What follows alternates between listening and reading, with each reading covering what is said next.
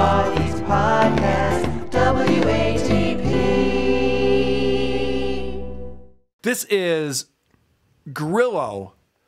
The way he left the Stern Show was very magnanimous because he didn't want to burn any bridges. Well, that's the thing. Howard is the one who burned the bridge with me. See, but Howard burned the bridge with Stuttering John. Yeah. So now Howard's banging on his door. Can I please get on the Stuttering John podcast? And he's going, well, the way that we left things back at the Howard Stern Show, I don't think so. And let's not forget the reason why John was upset with Howard Stern. I talk about you and I, like, when Howard gave us the Christmas gift. Oh, yeah. Oh, fuck off with the fucking popcorn story. He does the popcorn story again on this show. Unbelievable. It's insane. And this is, I just wrote, oh, that's rich. This is him calling out Jackie for telling an old joke. It's so funny because, Gange, I was on the Opie podcast with Jackie. Uh-huh. And Jackie used that joke. And I go, Jackie, the joke is so fucking old. You just don't want him using your joke. Yeah. That's why. But anyway. He's calling Jackie out for using an old joke. He calls Artie out for laughing at all of his own jokes. He does all that. He does all of that all the time. It's all he does now. So 33 minutes John's holding court because John's the big celebrity out of this crew. He was on the Tonight Show. He's the big announcer and all that. Finally, they let Elephant Boy get a word in. I was with a Dominic's with my then girlfriend. Mary? I said, yeah, that's it. And and she thought it would be funny. Never once I realized the implication of it. What the hell are you talking about? They let him go on that. I couldn't make out anything that was happening there. I'm like, all right, well, it was fun to have him on there. Rest in peace, buddy. Elephant Boy's the best. Christian Blatt sent me, they got a cameo from Elephant Boy for like his birthday or something. Yeah. Or no, it was his 500th episode of the Blattcast. So he sent me the whole clip. It's 4 minutes long. I can't understand a word of it. Yeah. I'm like, why is he talking for so long? Yeah. You can't make out any of it. I did that for you. You did? Yeah. And it was the same thing. It's just like, this is... Oh, you got Elephant Boy for me? Yeah. Okay, And I didn't bother you. John. It was just like unintelligible and boring. It wasn't worth even sending. You still could have expensed it, Andy. Yeah. Don't forget to. How much is Elephant Boy's cameo? $10. Okay. Yeah. Well, you got ripped off. Yeah. Unfortunately. So then it goes back to John telling stories again. Okay, that's enough of you, Elephant Boy. Let's move on to me again. And so John wants to talk about his glory days, of course. And so he makes up the fact that Gange was there with him just so he can tell this story. Did you come with me to shoot the Virgin Mary thing? No, the one in Jersey. That was great. No. Who went with you? I feel like it was Pete Mastriani. It was our old camera guy. Oh, because that was like, Maybe everybody says it's one of their favorite Stuttering John. I don't know that story. Oh, no, don't say that. I don't know that story. No, never say I don't know that story to Stuttering John. He can't wait to tell you that story. That's why he brought it up out of nowhere. Right. Had nothing to do with anything. Did you come with me for that great thing I did? Yeah, no, I wasn't there. Oh, well, then let me tell you how great it was. In fact, he probably does that just so like you can't call him out of this bullshit. Did you see my band open for Black Sabbath? Yeah. No, I did. Oh, we were the best band. We blew them off the stage that night. People were booing Black Sabbath after they saw the Stuttering John experience. Whatever the fuck that nonsense was called. Mm-hmm. What else was going on in the episode you checked out, Andy? What am I missing over here? Well, the only time John's not talking is when Grillo is like sucking his dick. Anybody that talks about you is like, I always say John's one of the smartest people I've ever met. And they're like, really, Stuttering John? I'm like, no, smart on different levels. Smart like you can play music, and I'm not sucking your dick on this whole thing right now. No, but it's just a matter of what I notice as a human being. You wrote all your music and sang all your music on your album, which I still listen to. Not true. You got on the Howard Stern show and I played guitar on it too, by the way. Yeah, you did everything on your album. Everything. And then you forgot Humble. The Tonight Show, one of the biggest shows in the history of America. I just have to point this out real quick because John did a Beer on the Balcony with the guy who wrote I'll Talk My Way Out of It. Right. He had people writing the songs for him. Yeah. And he didn't play all the guitar parts. I mean, I know he had session musicians in there, but he's talked about having Billy West and Fred Norris play guitar on his album. So there's the fact that like he's going to let Grillo say, oh yeah, you did everything. And he's just going to let that fucking slide. He definitely did not. Anyway. I wouldn't take credit for playing guitar on that album either way. Right. I didn't fucking touch the guitar on that one. Did you write the songs? No. Yeah. It was all John. All John. The Tonight Show, one of the biggest shows in the history of American television. Well, yeah, with Johnny Carson was and you hosting. also had a small fortune from the stock market. Yes. And I was able to buy the 10 houses I bought. Yeah, so that's when I say you doubt his intelligence. Just look what he's accomplished.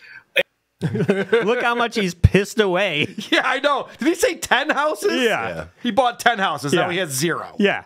And now he good. can't sell a shitty apartment. Yeah, now he can't sell. Now his shitty apartment, he has marked down $50,000 from what he wanted to get for it. And it's still not selling. Well, hopefully it will. We're rooting for you, John. Yeah. In clip 10, he goes on to say, Grillo goes on to say that John is like Tom Sawyer, the way he gets all the interns to do his work for him. Okay. I could go along with that. Yeah. For Tom Sawyer. Look at how fun it is to bake this potato. I'm having so much fun baking this potato. Oh, no, you guys can't bake the potato. All right, I'll let you try. Okay. You got me to whitewash your fence. How you convince people to do things for you that you're supposed to do, and then made them think that they had to do it for you. Like it was pretty amazing thing to watch. Yes. I was very good at delegating. Are you listening, Benny Loco? Go, John. I think manipulating is a word. I was going to say, if you're getting manipulated by Stuttering John, it's not that he's smart. It's that you're that dumb. Yeah. Shame on you. Grillo, I love you. I hope you're on the show someday soon. But holy shit, dude, I would not admit this in public. Yeah, I fell for it every time. John just is so masterful with his wit. All right. So I want to come back to talking about the Whack Pack and talking about their favorite Whack Packers. Of course, you got Fred the Elephant Boy, who I believe is the longest running Whack Packer of all time. And I think that just has to do with not dying. Right. I think it's how that works out. But whatever. We'll give it to him. And so, talking about Jeff the Drunk. Now, Jeff the Drunk was an interesting character for a minute or two, and then he got real boring. And it got real hard to make him interesting. But why was Jeff the Drunk ever a part of the show? It's all because of John. This is the weirdest thing again, because I was doing the phones and I was writing jokes on the computer, but Jeff the Drunk, like for 8 months, every day he would call. I put him on hold, and I'd write in the computer, Howard, you really should pick up on this guy. I'd go in and go, Howard, you really should pick up. 8 months, Howard would not pick up on him. He finally picks up on him. And look, he becomes the biggest Whack Pack star. Yeah, but it's just amazing how long it took me to get that fucking guy on the show. I would give the credit to Jeff the Drunk for his perseverance. Right? Yeah. It's not John going, I told Howard to pick up on him. So, in other words, Howard doesn't trust your judgment at all. Yeah. If every day for 8 months, you're like, hey, I think this guy would be interesting. Yeah, I'll be the judge of that, Jeff. I'm good with you. And then once you get him on the phone, Howard and Fred are making him funny. Correct. Not Jeff the Drunk is not a funny person in any single way. Yeah, he embarrasses himself. He embarrasses himself, yes. There are times when he leaves his webcam on and starts jerking off. That's funny. That's a fun thing to goof on him for. But Jeff the Drunk is not interesting in any way. And that's the thing that a lot of people don't realize, is that Howard makes weirdos interesting, and most people can't do that. A lot of people try to have weirdos on their show. I mean, I'm able to do it with Andy, but a lot of people can't pull it. You saw that one coming. You're looking at me like, oh, here it comes. Here it fucking comes. I know. Winding up. If you didn't say it, I would. I know what's next. All right, so this is John when he's, I believe, not drunk. Now, don't hold me to this, but I have a feeling, because John gets real slurry when he's drunk. He doesn't sound like this anymore. You know what? I swear to God, I thought it was like I do the same thing. Spit out. The Elephant Boy goes, spit it out. Come on, retard. What even Elephant Boy's dunking on me?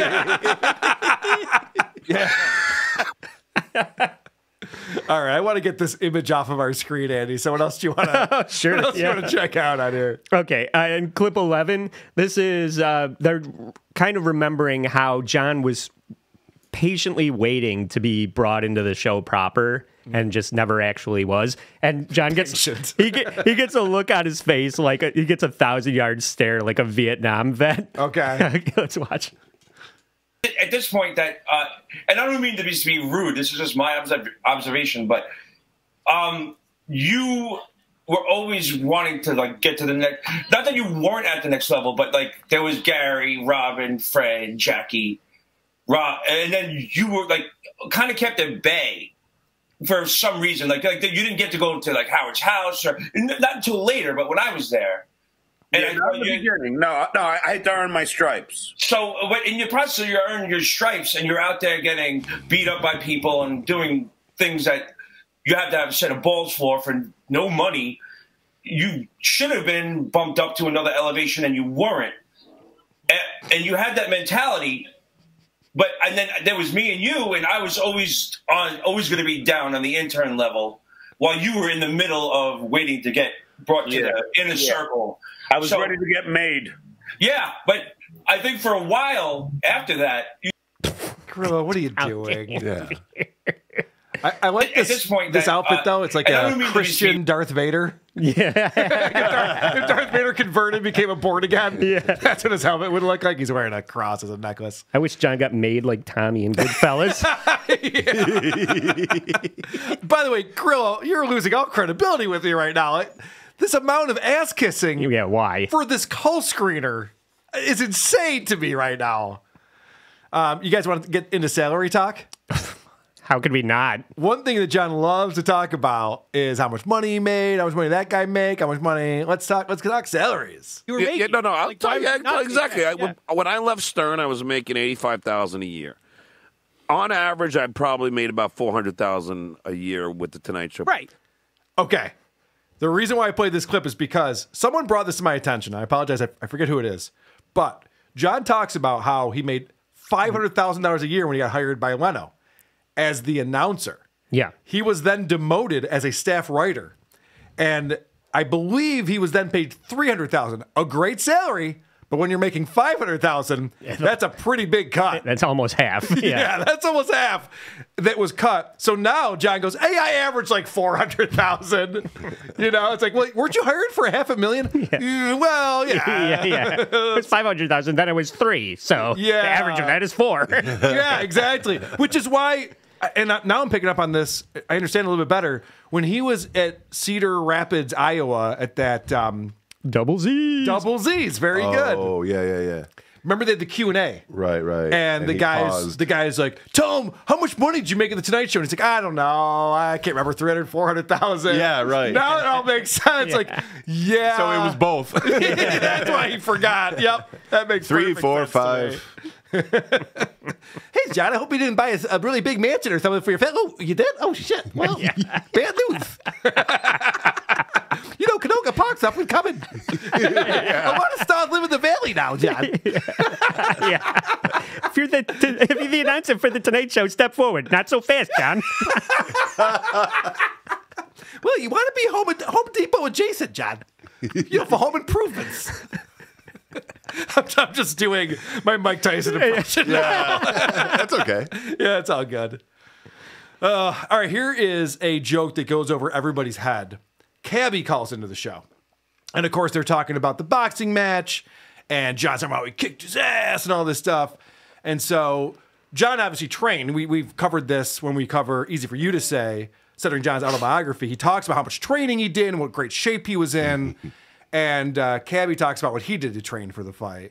And what's great about this is that Grillo doesn't get the joke and then tags Cabby's joke with the same joke. John was training with MMA fighters. I was training with Miller. Yeah. Who, Dennis? Miller High Life? Yeah, Miller Beer. All right, Cabby. Nice to talk to you, brother. I was training with Miller. What? Miller High Life? Yeah, that was the joke, idiots. Yes. I didn't care about this stupid stunt. That's the funny thing about this, too, is Cabby's just like, yeah, I didn't really give that much of a shit about a stunt for a radio show. I didn't think I was going to become the next professional boxer. Like, John thinks he was going to be Rocky after this. All right, let's give him a shot with the champ. Let's see what happens. Throw him in the ring. Oh, the way he tells it, he was. He was the champ, I know. And I always wanted to be a professional boxer. Yeah. My dream came true. All right, so this is John talking about how he doesn't trash these guys in his book, which I don't even know how he could maintain an understanding of who he trashed and who he didn't. Because that's all he does is trash everyone Always he's be ever... bashing. Yeah, so ABB, always be bashing, is the motto of this book. And I always love when John does the, I'll be honest. You know? No. Okay. No. That was a big fucking thing. That was. I don't trash you guys in the book. Well, I wouldn't have a reason. Well, I would, but no, but I wouldn't expect you not to say wonderful, like great things. Like I don't know. I mean, look, I'll be honest. Well, I'm always honest, but I remember Tom used to say, if you say that you're be honest, it means that you lie on the other time. Oh, shut the fuck up. It Tom. also means you're lying now. When you say, I'll be honest with you. Like, well, we expect that, but if you're saying that, I like that he remembers Tom Giussano going, John, when you say, I'll be honest with you, it means you're usually full of shit, which is true, especially when it comes to John. Yeah, I didn't trash talk you guys in the book. By the way, you don't need to read the book. Yeah. No one here needs to read this book. You're fine. I didn't put you in there because you're nobodies and nobody cares about you. I don't even remember that. Wow. All right. I have a few more things on here. So as they're talking about this shitty apartment that John was subletting to them at a profit, guys who are making minimum wage and working part-time at minimum wage in Manhattan. So John, for some reason, starts bringing up people's names that A, nobody knows, and B, you're not supposed to call out people by their full names on shows. It's kind of frowned upon. No, I turned Benji onto my old account and Joseph Del Pret, and I think Mike Navarro, maybe. I don't know. Hey, do you know I banged? Do you remember Janine Guys? Oh, dude, you're going deep into the nobody else knows, but yes, I know exactly who you're talking about. Yeah. She was dating was Navarro's girlfriend. Yeah. Now, I know you don't fucking. 8 months after they broke up, I took her friend. I took to, to my place to bang. Her friend went and slept in the other room in that apartment. Yeah. And Janine slept next to me, and I ended up having sex with her. What a story, Mark. What the fuck kind of weird humble brag is that? Yeah, like he has to say Janine Guys. He has to say her full fucking name. Do you remember Janine Guys, the woman that's going to commit suicide 30 minutes after hearing this? You see, I always try and help people, because what else are we here for? So thankfully they call him out a little bit. What's wrong with that? I can't imagine the audience even know. I mean, that's so far removed. Even Gange's going, John, no one knows what you're talking about. I know that we hung out together 20 years ago and we have mutual acquaintances, but why are you bringing those people up now? It doesn't make any sense. So then, that's the other thing too. He talks about Crystal Bernard, the star of Wings. Oh, yeah. And brings up how he could have fucked her. Mm-hmm. Because the question's asked, like, any celebrities you bang? He's like, well, I could have banged Crystal Bernard. And he says that she's promiscuous. And it's like, well known. I'm like, Jesus Christ, dude. You're calling her a slut? This woman who obviously you thought you could have banged. He's like, I would have, but my wife was, next door. What a class act. So then he goes on to talk about how when he was on I'm a Celebrity, Get Me Out of Here, all of the girls wanted to fuck him. No, but believe me, all the girls like Downtown Julie Brown. Melissa Rivers offered to show me her breasts. I mean, they all like fell in love with me. You guys believe that? All the girls fell in love with Stuttering John Melendez? No. You're not buying that one? Seems a little bit implausible. So then he decides to go ahead and call Grillo out for something that I assume was shared in private. Some hot goss for everybody.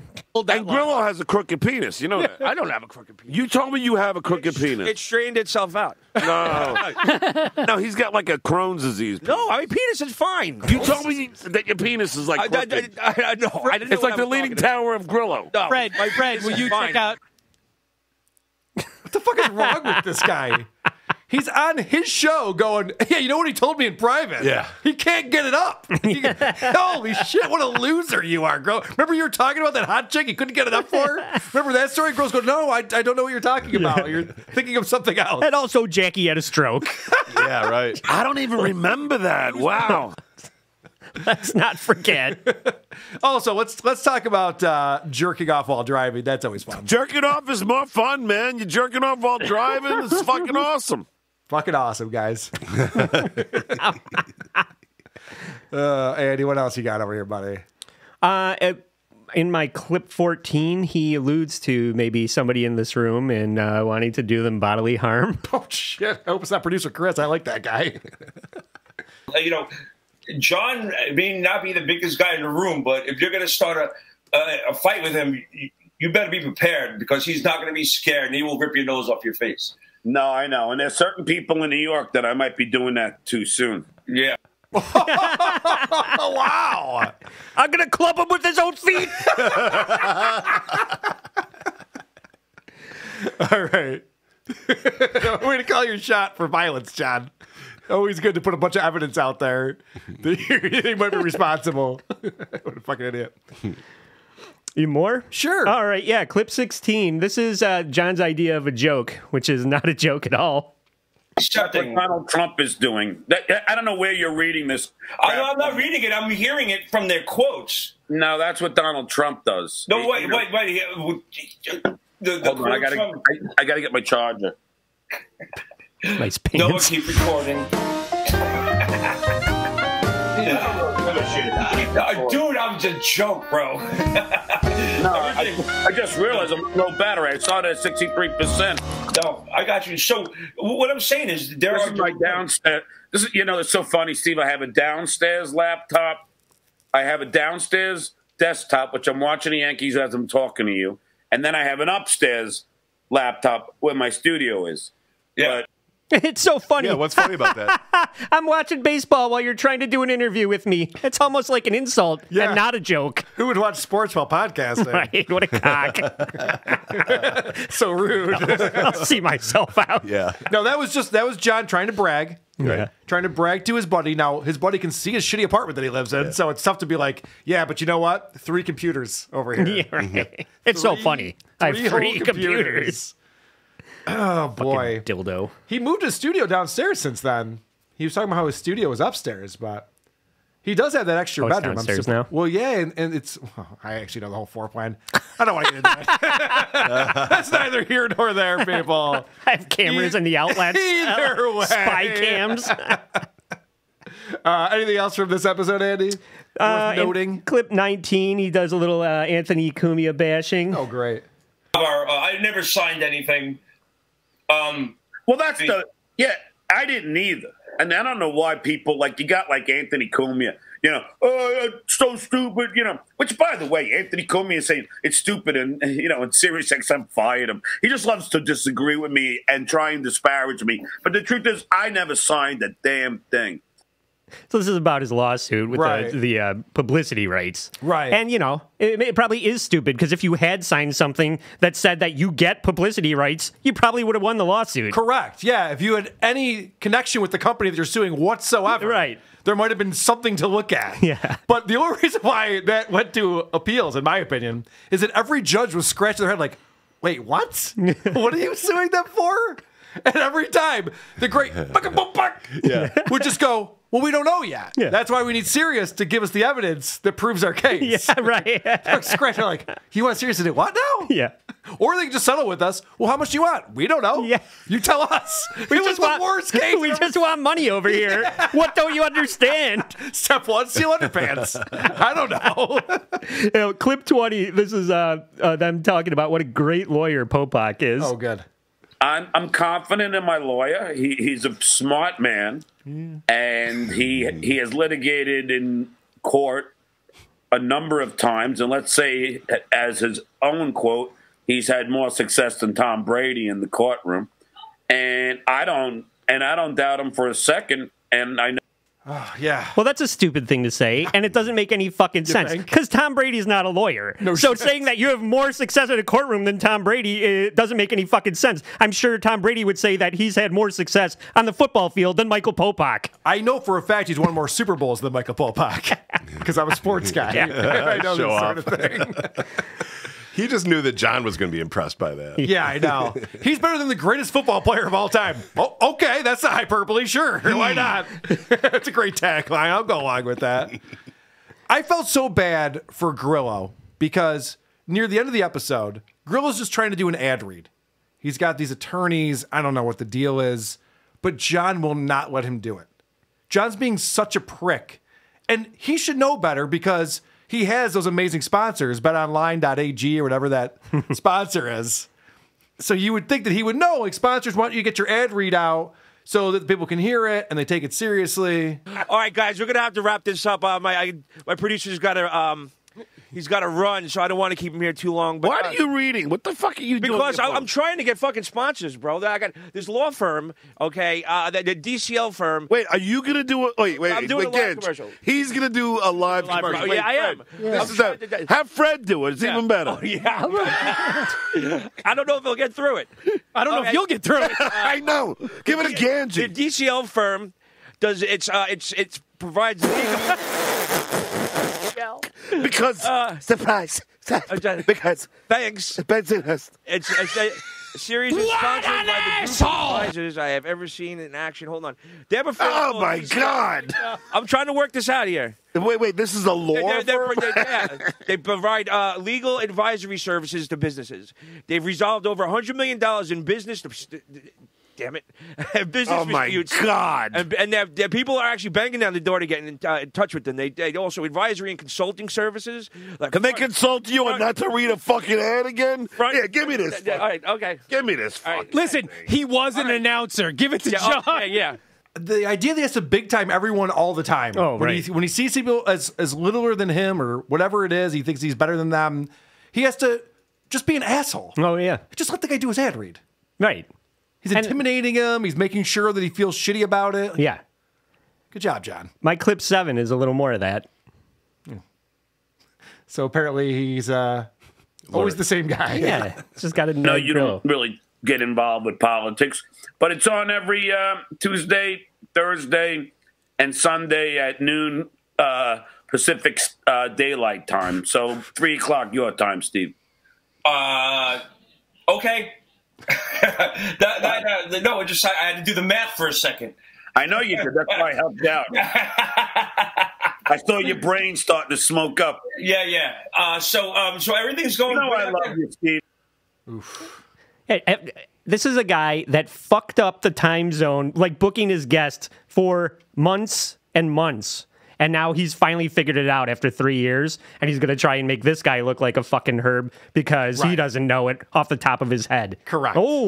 Oh, you don't know this? Yeah. What are you, an idiot? Took me forever to figure it out, but now I know, and you don't. See, now, if I were Grillo, I would have gone, what if I was in Hawaii on vacation? Then what time would the show be on? Like, oh, shit. Then you see some head scratching going on. I wasn't ready for that. Fuck. I don't know, Wednesdays and Sundays? I don't know. Shit. It's funny. We were talking about this with Drew Lane. I had forgotten all of the shows that John tried to do that didn't work out. Obviously, the What's Bugging Me About Hollywood. Oh, yeah, that was the greatest so one. fucking funny because he had that guy from The Tonight Show make the opening credits. Yep. And it's like bugs running all over John's face and into his mouth. And he played that like once. And he's like, all right, I'm never playing that again. And then he also had that Stern reminiscent show that was on Sundays. And I think he only did 2 episodes of that. I think Gange was a guest and probably Scott the Engineer. And then that went away. Do you guys remember that when he was doing shows Saturdays and Sundays? Yeah, it only lasted like 2 weekends, I think. Must have been cutting into some I think there was some drinking time. Yeah. Well, also, I bet he was a little dehydrated on those Sundays. Yeah. He's just like, oh, shit, this is going to suck. Speaking of dehydration, this clip right here, Gange went out to visit John in L.A. when John was living in his mansion with his wife, and this will tell you everything you need to know. The first time I went out to Los Angeles after John moved to L.A. and I went to his house, and we were sitting in his backyard, and John proceeded to drink, I don't know, probably 20 beers. And every 2 or 3 beers, he'd run out of the ones that he had in front of him.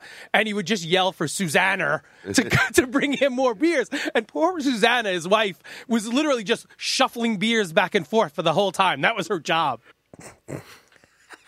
She's not a wife as much as a barback. By the way, he doesn't dispute this in any single way. Yeah. He never jumps in and says, "Oh no, no." Gange goes down and go, no wonder she got a divorce from you. Like that's insane. And when he said probably like 20 beers, I bet that was accurate as well. Yeah.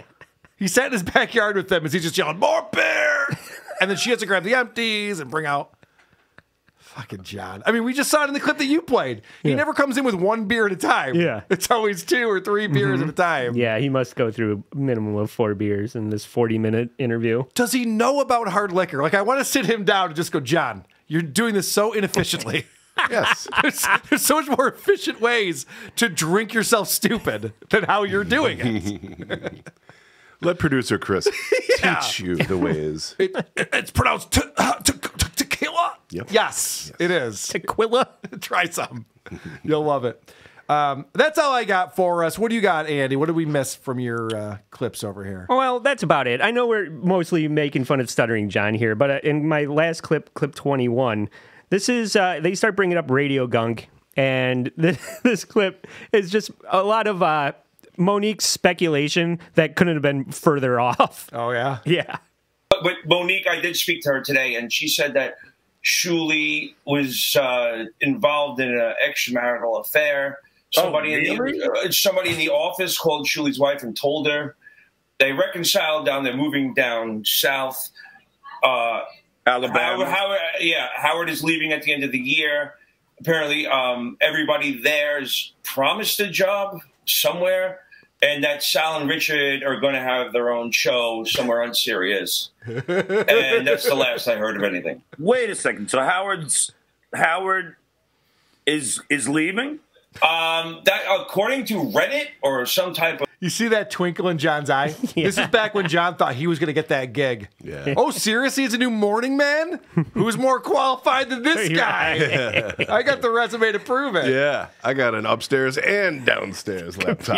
John, it turns out we are going to replace Howard Stern, and we need a call screener. So, yes, we are offering you employment at this time. Howard is leaving? That according to Reddit or some type of... According to Reddit? Yeah. Well, then it must be true. Yeah, ironclad.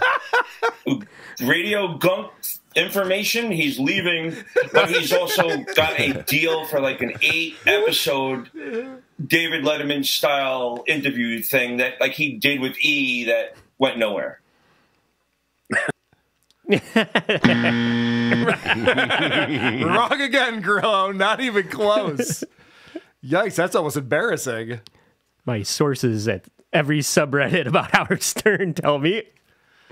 Yeah, I know that he's like, oh yeah, Monique's got the inside info on this. She read it on Reddit. Yeah. Okay.